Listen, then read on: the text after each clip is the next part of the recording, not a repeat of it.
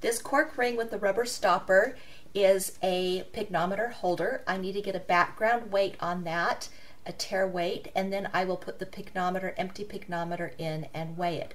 I will only get that background weight of the core one time.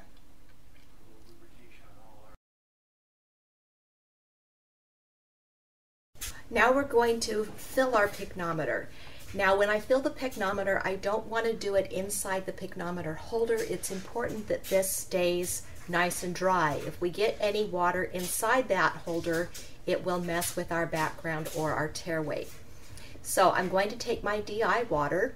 For the purposes of this demonstration, I've put blue food coloring in it just so that it will show up, and we need to place it inside the pycnometer. So I'm going to get a brand new Pasteur pipette from the box on top of the counter, place the rubber bulb on there, and use this to transfer the water into the pycnometer. Now when I place this in the pycnometer, I'll need to put the stem of the pipette all the way down to the bottom of the pycnometer. This is why it's important to have a large opening on the pycnometer. Takes a steady hand to get it all the way to the bottom. I push the stem all the way to the bottom, and then as I fill it, I pull the stem out. It's important that we get no air bubbles inside of this pycnometer.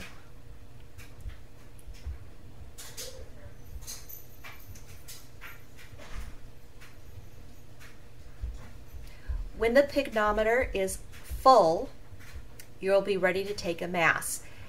Check that you have filled all the way to the very top of the pycnometer, that there's no air at the top.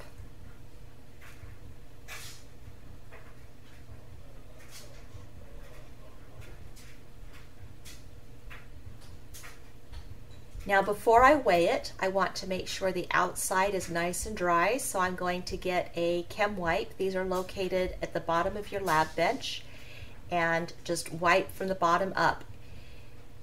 I don't want to actually get that tissue inside the pycnometer so it acts like a wick, so just a smooth motion.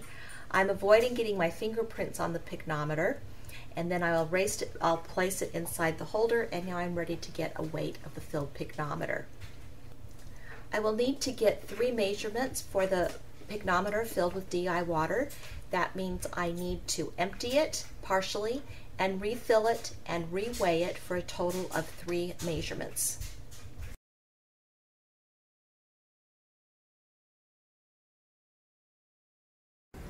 Okay, so solution number 1 is water.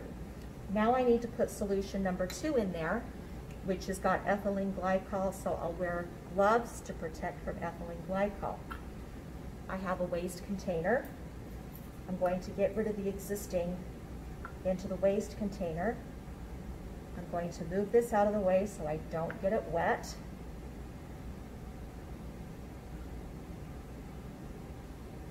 Takes a steady hand, and I'll draw it out.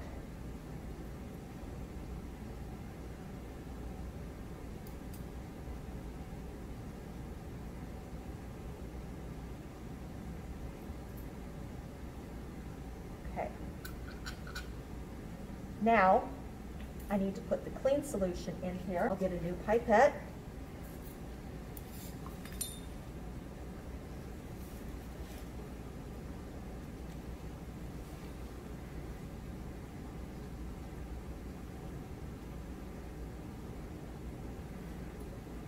And I will put a little bit of this new solution in here. So I can see that now it's the purple color here is an indication that it's part red and part blue. If I try to just dump it out, the surface tension won't let it go out. So I need to draw it out.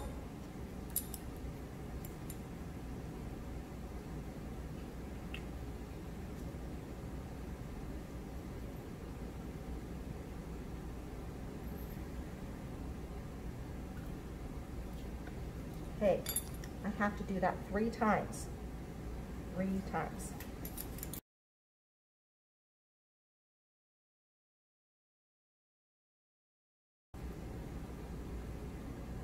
At this point, it's almost red.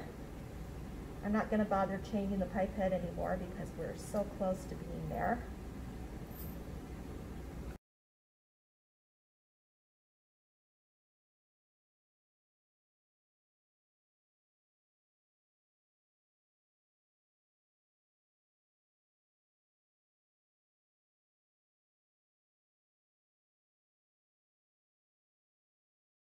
Tippy top. Take my chem wipe. Down a little bit. Thank you, ma'am. Okay, for the chem wipe, I'm starting at the bottom. I don't want to wick this out of there. Drying it off. Up to the top. Put it in there, and you go weigh it.